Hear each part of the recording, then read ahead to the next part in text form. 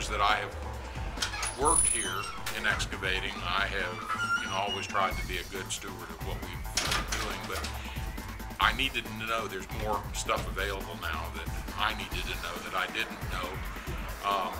I might have known intrinsically somewhere, but I didn't know the way it's been given to me now, so that I do have a good map to go by, and that's what this has helped me and given to me is a good map to follow to make sure that I do things properly and stay out of trouble.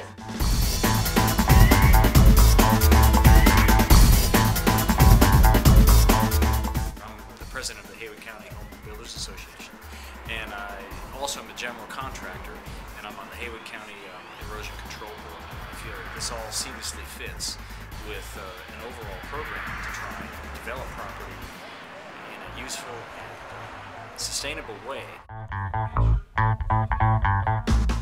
thought it was a great program. Definitely not enough time to cover everything that was covered. I certainly do appreciate the people who came down to do it.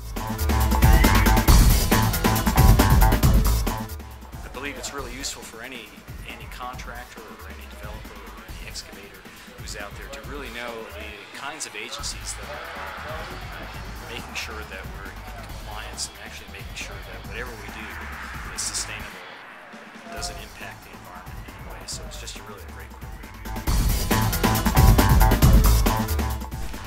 Up here, Bear Coing. Everybody loves clean water. I'm Cindy Walker. I'm Renee McDermott. We're commissioners for Polk County. Couple counties south of here. We had a wonderful day today. Learned a lot. My head is swimming with information, and we're working on getting a local program, and this was really helpful to us. Thank you. Thank you.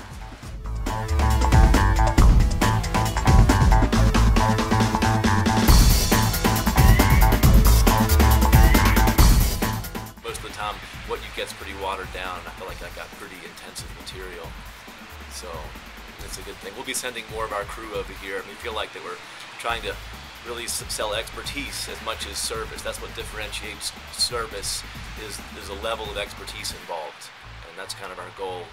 I feel like that the new millennium has brought a need for higher quality service with better interface and better integration on jobs.